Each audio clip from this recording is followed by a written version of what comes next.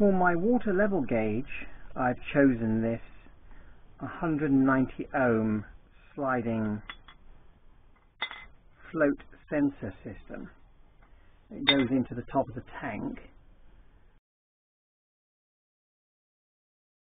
and a little float goes up and down.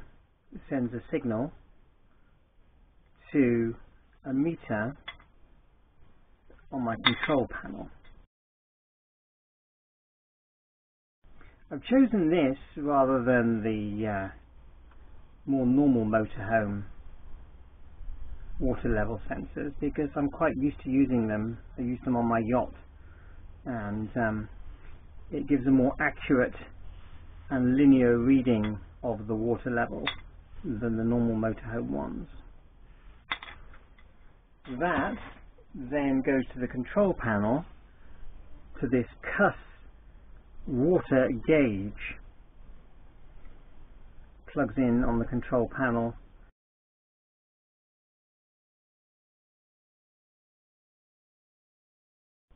Now this was about £25 in itself, and the sensor was about the same price, so £50, quite a lot of money, but it will give me a better reading. My water gauge is working really nicely as well. I've got it on a meter, so I can switch it off to save electrical energy. And this meter is connected to the top of the tank just here,